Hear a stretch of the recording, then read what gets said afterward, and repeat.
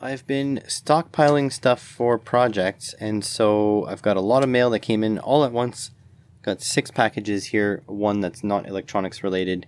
Let's get started. I'm gonna start with this big boy here. This one, March 28th ordered, April 14th arrived, $89. Now, I'm starting a large project that will cost way more than that, but the final product should cost a fraction of what a commercial solution is.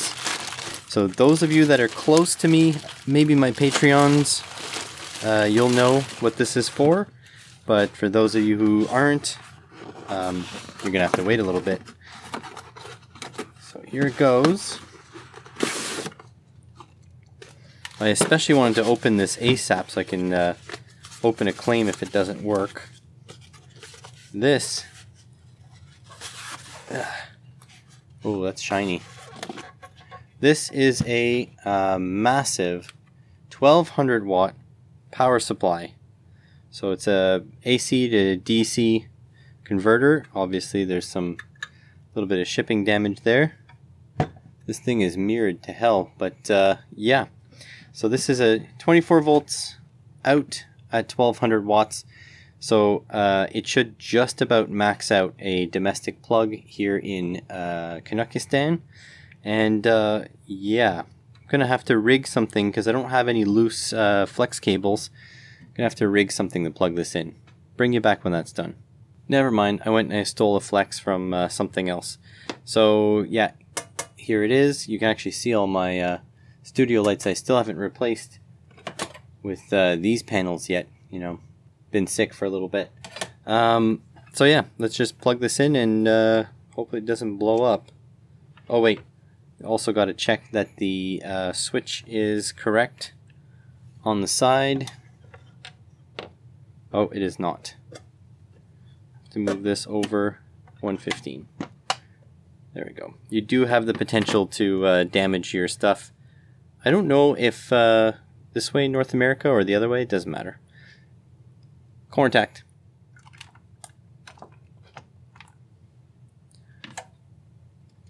Okay, made some sort of clicking.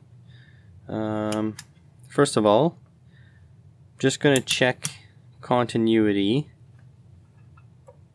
to earth. Okay, case is earth, that's good. Let's check voltage now.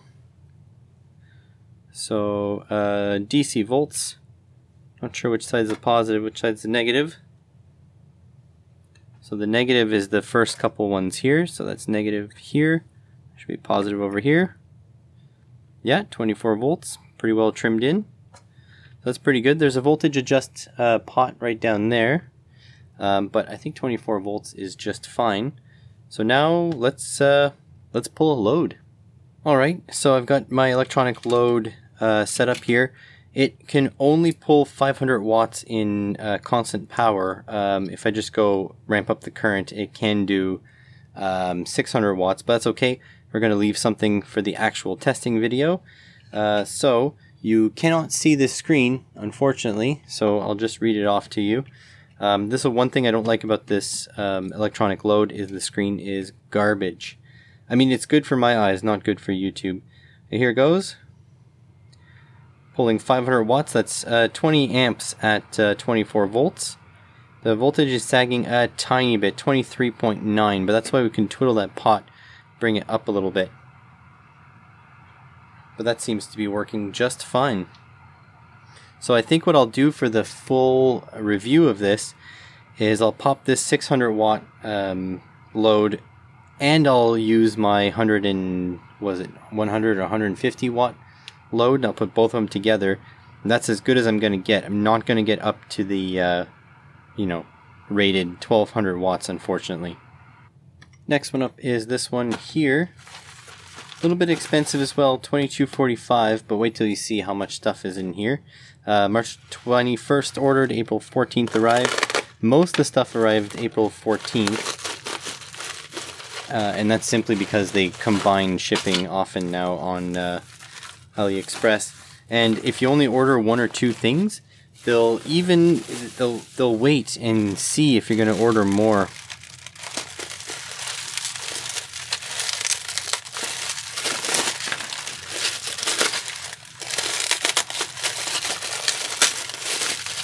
So you guys might have seen that I've made a project recently using these 18650 holders. Well, I believe now is going to be time to make a battery pack out of 18650s. So I ordered 30 18650 holders, 8, 10, 6, 10, and 10, yep. So I got 30 of these. They're going to be used for individual projects, but also for, you know, a battery pack. And I feel like, you know, having something useful done with these things. So I'm going to see if we can do maybe some solar collection. Can maybe charge 18650s using the sun or something like that. I'll figure it out. But yeah, for now, 30 of these. They were less than $1 each. So that's pretty good with the shipping. In fact, they're about 80 cents each or something like that. So pretty decent, and I already made a footprint for them, so all I have to do is, yeah, put them on a PCB, and we're going to be good to go. Nothing too exciting to see here, but I'm really glad to have these in hand. This next one here goes with the power supply project, so maybe this will give you more hints. March 28th to April 14th. Wow, I really wrote that terribly. $7.14 on this one.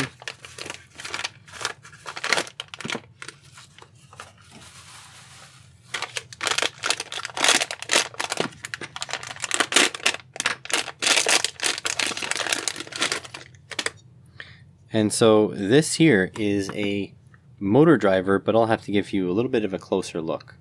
So this here is a high current motor driver. It claims 43 amps of motor driving, and this goes along with the power supply, so maybe you have a little bit of an idea where I'm going with this. It's got this massive heatsink on the back, which we can replace with an even bigger one if we want to. But yeah, it's based on these BTS 7960 H-bridge modules, I guess. And so, yeah, this thing is going to be interesting to use. All the pins are kind of knackered here, but I can fix those. It's not a problem. But yeah, this is very cheap. In fact, I've also ordered some MOSFETs to make my own motor driver, like a discrete motor driver. But the MOSFETs are costing me more than this module. So you have to kind of wonder at what point having fun is going to be more expensive than just buying the pre-made thing. But either way, I will probably still make it as a learning experience, and this might end up in the final project, or maybe my other one will. Who knows? But yeah, high current motor driving.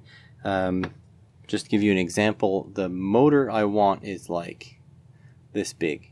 It's a big boy. That's why I need a 1200 watt power supply and a 43 amp motor controller. So stay tuned for that. Make sure you're subscribed. Just leaving you zoomed in for this one here. $4.37. March 21st, April 14th arrived. Should be very few things in here. Yeah, very few. So these, they look like 3mm LEDs. But are they? Well, they are and they aren't. These are what's called a photodiode. So I believe it would work like an infrared LED if you put power to it. Might try that on a different video. I kind of don't want to ruin them before I've researched them. But mainly what they're used for is detecting light. So if anything, they're like the opposite of an LED. So I do have studio lights here, which are fairly bright, I would say. So let's take a look if we can capture any DC voltage off this photodiode.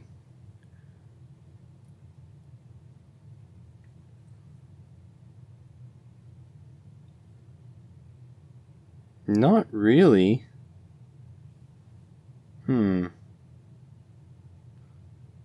they're supposed to be photodiodes. Let's see if they just change their resistance based on the luminosity.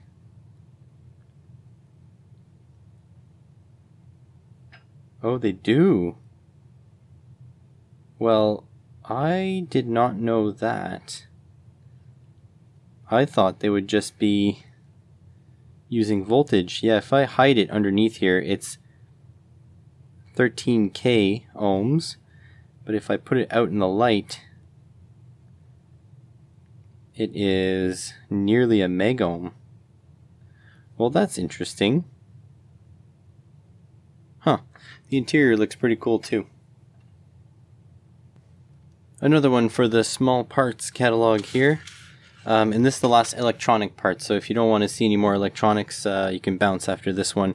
5030 LED. I kind of prefer when they don't tell you what's on there.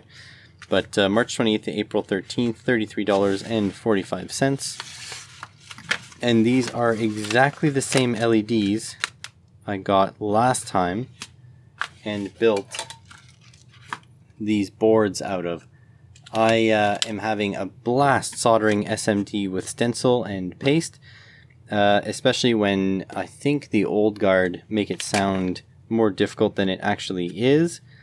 But yeah, so last time I ordered 100, this time I ordered 500 because I think I'm going to slowly retrofit my whole shop with these LEDs, running them a lot cooler than they were before.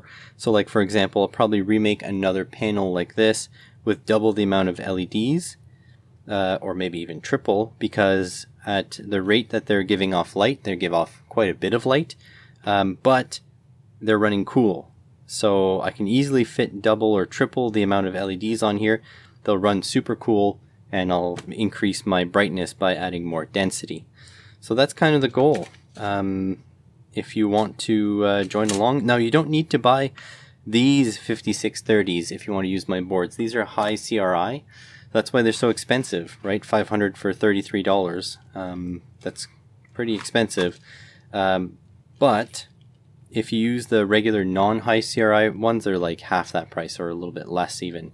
So yeah, these boards, so these ones that I've designed that you can go check out the video for, you don't even need to get them done on aluminum. You can get them done on, you know, regular fiberglass PCBs. But the ones where I put triple the amount of LEDs, it's very likely going to require an aluminum backed PCB like this. And now for the non-electronics part. So that's this one. March 21st, arrived April 14th, $10.49. So each item in here is half that price because there's two. And this is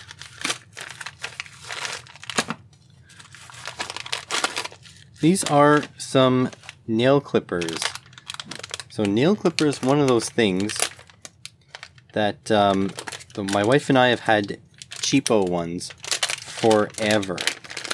And they are terrible. They suck. You got to throw them out all the time because they break. These I was looking on Ali, and it looks like the construction is much nicer. Because if you can see, it's kind of like each piece is one solid piece, and there's a pin through it, and they're supposed to be very sharp. Certainly seems like it. And yeah, they have a little springy here. There we go. So I'm hoping these are better, because what happened is I bought myself a better pair of clippers after I stopped chewing my nails. That was a couple years ago. And I was looking for another one for my wife, and I actually couldn't find one where they were sold. They weren't sold anymore. And then basically she's been using our crappy ones, and I've been using the good ones, and I broke the good ones. So yeah, now got nail clippers, each one for me, one for her, and we'll see if these things last. I will give it a test cut after sanitizing them off camera, because some people find that really disgusting. I don't blame them. So I'll do a test cut bring you back after. Test cuts done after sanitizing in rubbing alcohol. They work really well. So I'll be handing one over to my wife, and we're going to be doing some long-term testing, but not purposeful testing, just seeing how they last. And so these items make up today's mailbag. I want to thank my Patreon patrons for supporting me. It means I can count on a little bit of income even when everything turns to poop. Also, my sponsors have been quite nice and allowing me to make cool projects, basically. So that's what this, and these two, and this will be for, actually. Just ordering stuff for projects at the moment. So that's pretty neat. So I want to thank everyone who is watching, who is subscribed, who is commenting, but especially, thank you to the Patreons going that extra mile. Thanks for watching.